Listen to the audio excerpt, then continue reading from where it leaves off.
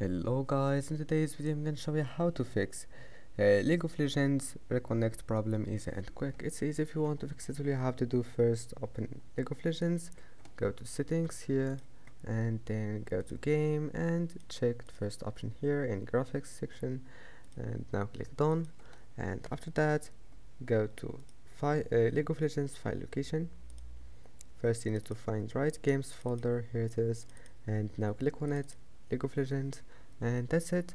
Once you're here, all you have to do, go to game, here we'll find League of Legends, right click on it, properties, compatibility.